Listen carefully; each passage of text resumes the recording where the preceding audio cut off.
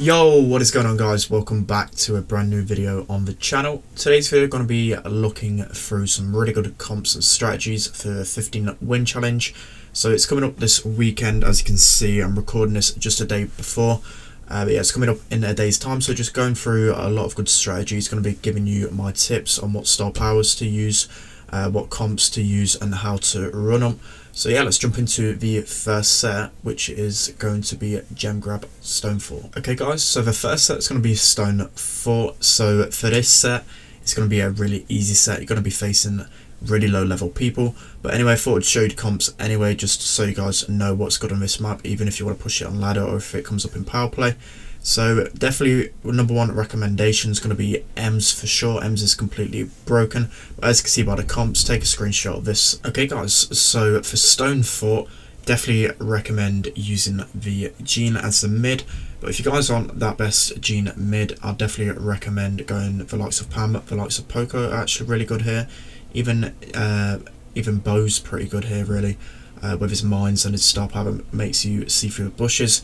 But yeah, definitely be running Ems if you've got Ems unlocked. Ems is absolutely broken right now. Using that hype star power, you can just get so much value, as well as her gadgets as well. It's just you just can't touch Ems until all of the gadgets are used up. But yeah, this map's all about gaining the mid control, not letting the enemies sneak around the bushes. So definitely be keeping control of the mid, but also being aware if the enemies have sneaked around, because you don't want to get crept up on and then lose all the gems. So this map, as I said before, is going to be a really easy one. There's not really a lot to say. As long as you go at a decent comp, you should be winning this. You could even, if you're that skilled, you can use really bad brawlers because you're not going to face good opponents. But yeah, other really good lanes, you've got the likes of Jackie, who's incredibly broken right now. You've got Rosa, who's really good on this map when using that gadget, because you can just create more bushes, and in turn with her star power that makes her heal 200 for every second in a bush, it just makes for really good value. So overall tips for this map, so if you're using that Poco as a mid, you want to be helping your lanes as much as possible. Using the Decapo star power, you can just constantly be healing your teammates, and it's going to be really hard for the enemies to kill them if you're constantly healing them, as well as the Poco gadget is just incredible right now. You can use Tara, is pretty good on this map, sneaking up in the bushes and using super to good effect, but I think you definitely want to be running a Jean or Poco in mid for sure. But as I said before, literally every challenge I've done, the first set is always going to be really easy. So just as long as you don't use really bad brawlers like Mortis, like the throwers on this map, you've got to be coming home with a really good success rate. So the main comp we do go though is the one I put in the little graphic I did. So it's the Jean, Pam, Ems, which we're playing in this gameplay right now. It's just such a broken comp. The Jean heal combined with the Pam heal in the turret as well. You've got the Jean gadget which heals him as well. You've got the Pam gadget that heals him as well. So it's just so much heals that enemies just can't deal with it really. So yeah, there's not much really more to say about Stone Fort. It's a really good map. I enjoy playing it. You can play a lot of different brawlers, so definitely don't shy away from choosing a range of brawlers. But yeah, let's move on to the second set. Okay guys, jumping on to the second set, so it's Super Stadium. So a really fun map on Brawl. So second set, you're going to be facing a little bit tougher opponents, but not really the best still. So definitely recommendations, I can see by the top 10 brawlers and the comps here. If you've got Ems unlocked, definitely play Ems, because on challenges, bans aren't in play. So the best brawlers are definitely going to be the likes of Ems and Jackie still. The gadgets are just so broken, as well as Ems' super and star power. Yeah, so for Super Stadium, a really good comp is going to be the Jean, Ems, Jackie, but definitely combining the Jean with a Max as well is also really good, and Max with tanks on this map is super good. So Frank on this map, in my opinion, with the gadget is one of the best brawlers, just because you can get so much pressure pushing up the left and right lane, as well as the gadget. Enemies can't cancel that super, or in fact when people try and super you, so like a Tara pull or even an M slow or a Spike slow, something like that, you can just pop your gadget and just run through it. It's insane on this map. So definitely be combining and then brawlers, but a brawler you definitely need for sure is Ems, just because of how broken she is right now. And then recently with the balance changes, Poco has become a really good brawler map now. he got an increase in his damage, but it's not only that, a lot of people didn't realise how good Poco was. His gadget is really good. When you combine this with BB's gadget, it's just insane. You just can't take BB down, especially when she's using that batting stance style power. But yeah, BB's actually really good in the meta right now. That speed's going to be helping her in game modes like Brawl, obviously to score goals quicker. You've got the Rosa with the bush gadget is going to be creating a lot of bushes, obviously, and helping you win a lot of control because the enemies just don't know where you are within that bush. A really obvious pick is going to be Daryl still. When Daryl's combined with the likes of Jean, it just leads to you just dominating brawlers, just constantly pulling people, and then Daryl obviously shooting them. Daryl's got insane DPS, so you can just take them out really easily. Nita's also pretty good on this map with the gadget, it just makes her really good. When you combine this with her star power Hyper Bear, it's going to be to really good effect. But yeah, you can use quite a wide variety of brawlers. It's all down to personal preference really. But as long as you're using one of the top 10 brawlers, you should be becoming victorious on this map. But in my opinion, you want to be using the likes of Max combined with a tank, and even well, definitely number one pick is going to be Ems for sure. As I've mentioned so many times before, you've got to use Ems just because of how good she is. But yeah, not much more to say about Super Stadium really. It's all about pinching and working well as a team, just pushing up really, and as long as you've got a Jean or a Poco in your comp, you're going to be golden really. So yeah, that's enough for Super Stadium. Let's move on to set 3. Okay guys, so set 3 is going to be a Deeper Danger bounty. A lot of people do not like this map. I don't really like this map just because how annoying Tick is on this map. But as you can see by the graphic, the number 1 brawler is 100% going to be Tick. You definitely need a Tick on this map. If you don't have a Tick, you're basically screwed. So definitely be using a Tick on this map.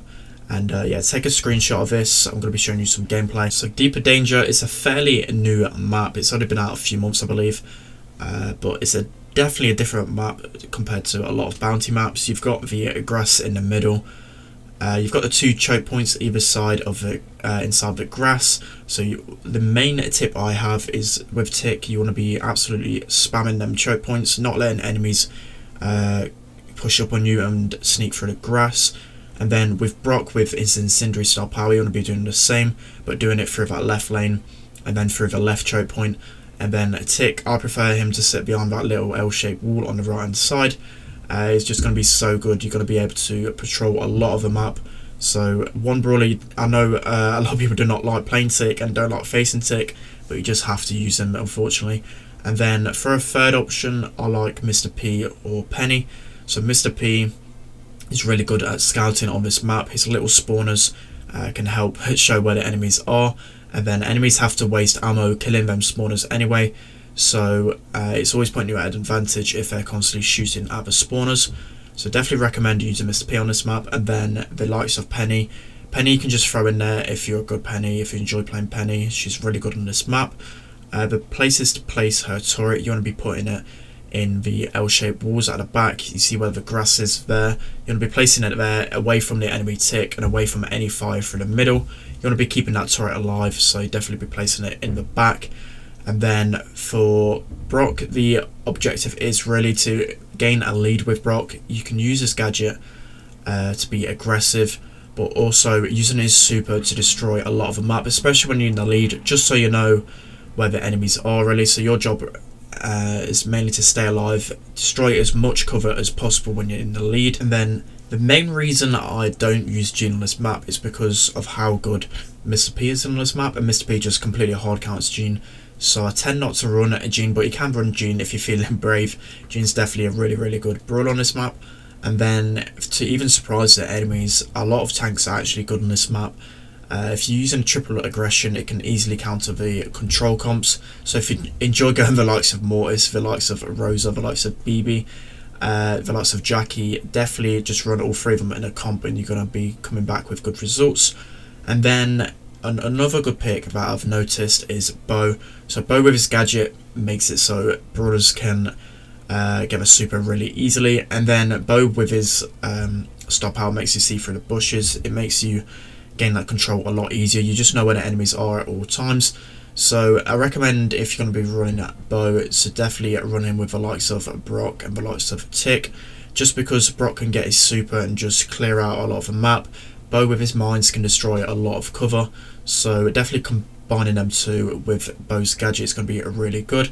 So yeah, there's not much more to really say about Bounty. It's obviously Bounty, you want to be playing it for your life rather than getting a kill, because if you get a kill and then die, you're always at a negative star trade there, so they're always going to be coming better off. So definitely be playing your life rather than going in for that risky play.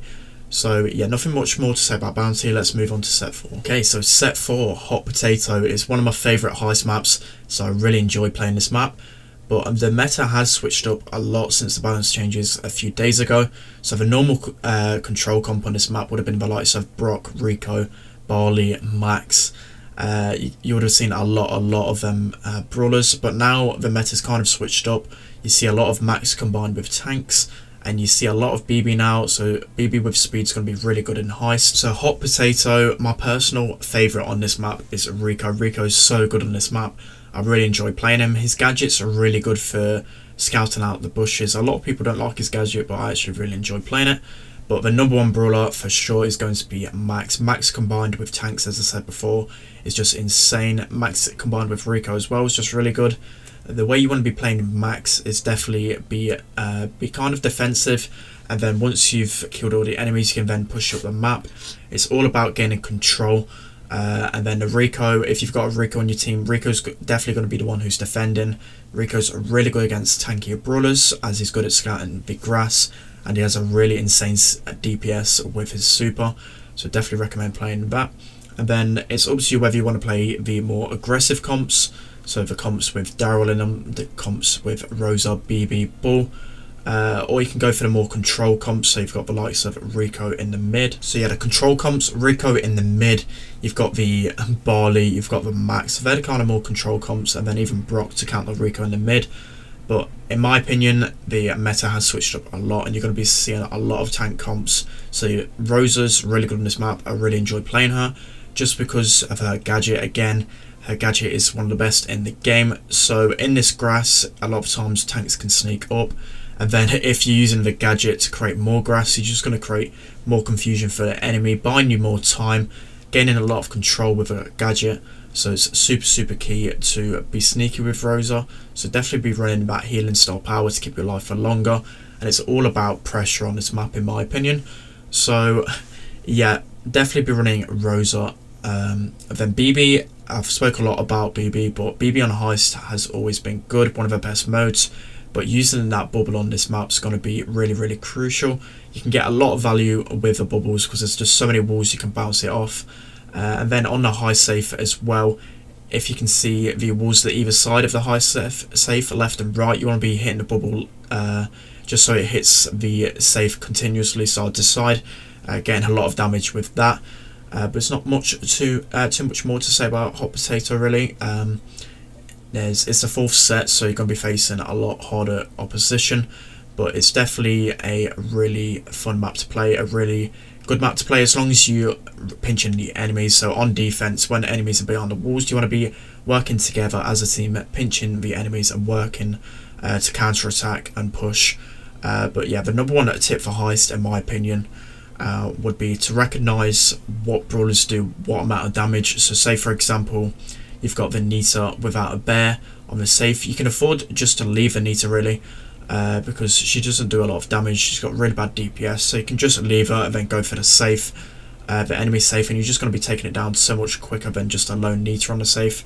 So yeah, definitely recognising what brawlers do what damage on the safe, and then taking advantage and destroying the enemy safe quicker. So yeah, that's going to be it for set 4. Let's move into set 5. Okay guys, the final set, and by far the hardest set this will be, is Siege. A lot of people struggle on Siege and just don't know how to play it right. But yeah, definitely be using these comps on the screen now. Take a screenshot of it now because it's going to go in a sec. So definitely be running these comps. I do like Jean a lot, but Jean can be substituted for Penny, but it's only really a couple of mids you can play on this map. So yeah, definitely take a screenshot. Okay, so for Siege, you do see a lot of Jean on this map. So if you're a good Jean, definitely be going Jean in the mid. So Jean is just crucial in this comp. Jean is a really good tank killer. It builds up his super really easily for tanks, so definitely be focusing on the tanks if you're playing the Gene. And then for Penny, for the alternative mid, Penny's turret's going to be really good. You can either use the Last Blast star power, so you can chuck your turret in the enemy zone and just get a little bit of damage on the Ike. So continuously using that turret, getting turret over and over again, and making use of that Last Blast is really good. But Penny's going to be good in mid, just gaining control. Penny's a really good control brawler. And then the meta has switched, as I said before. BB is going to be really good in Siege right now, just because of her speed. Her speed is very fast right now, and then combined with the home run star power, she's just going to be super speedy, collecting all them bolts, just collecting them way faster than the enemies. And then her home run, just hitting the enemies back continuously, you're just going to be gaining so much control. So definitely recommend playing BB. And then if you're playing Gene, combining Gene with Daryl. Daryl's really good on Siege right now, one of the best Siege brawlers. He's super good at taking out enemy tanks, so the likes of Rosa, the likes of Frank. Daryl's just completely obliterates these brawlers. And then a lot of the time I like to choose Barley. So Barley's a really good control brawler. He's fallen out with Siege meta a tiny bit just because of how good tanks are now. It can be hard for Barley to constantly be facing the likes of like 2-3 tanks. But Barley's really good on offense. He's a bad defensive brawler, so it's all about combining Barley with the likes of Daryl, Frank, Rosa. You definitely need a tank on this map, so whatever your personal preference is, I prefer Daryl, but some people may prefer Rosa over him, so definitely be running them. And then Ems is super good on all maps really. You can use Ems on pretty much any map. It's one of her worst Siege maps, but you can basically use Ems anywhere with that star power and gadget. So now going through overall Siege strategy. So in my opinion, going for the last Siege bot is going to be the best option. Then getting that first bot is super important for keeping control. So definitely recommend. It's just about just judging how the game goes really, and just going. It's literally every game's different, so it's kind of hard to give advice on how to play Siege unless the game's kind of going on really. It's just a matter of playing a lot of Siege and just getting used to how to play it. But in my opinion, I do really love the Gene. So if you're a good Gene, be using that pull to pull enemies into the Ike. Even tanks, you're going to be able to just destroy as long as you pull them into the Ike. And then it's all about just keeping control. The brawlers that are good for pressures, so as you can see in this gameplay, you've got the Rosa bush in the middle. I just don't know where the enemies are all the time, so it can be really frustrating and hard to gain back control when there's a Rosa in that bush, or any brawler really for that sake. So the likes of even Barley is quite dangerous in that bush, just because you don't know how much damage he's going to be putting out to you at any time, because he can just sneak up to you. But yeah, in my opinion, Barley's going to be really good at getting the one pushes just because of how much damage he does, but then he's going to really struggle on defense. But the best thing about Barley is his gadget for defense. As you can see, you can just slow down that Siege bot tremendously and just get absolutely really good damage on the bot, taking him down really easily. So definitely be using the Barley gadget when on defense if you've got that one. And then in my opinion, Magic Puffs is going to be the better star power, just because a lot of the times on Siege, when you're going in for the pulls, you're going to have teammates around you. They're probably going to be getting hit as well, so healing them up alongside you is going to be really good. A lot of people don't like it, but that's just because you don't see the benefit of it for yourself, but your teammates do see the benefit of it, and you will be winning a lot more engagements. Okay guys, that's going to be the end of today's video. Hopefully a lot of you guys will be seeing this screen after watching this video. But I've gave a lot of good comps, a lot of good strategies. It's all about finding a team really. You don't want to be going into these games with randoms, because let's face it, all randoms suck. So yeah, definitely using the look for a team feature if possible, and then maybe just finding teams on Twitter, on Discord communities, in clubs. Definitely be finding a team. I can't stress that enough, because you're just going to get nowhere with randoms. But yeah, let me know down in the comment section below how you got on. Let me know what videos you want me to do next time. Don't forget to like, comment, subscribe, and I'll see you next time.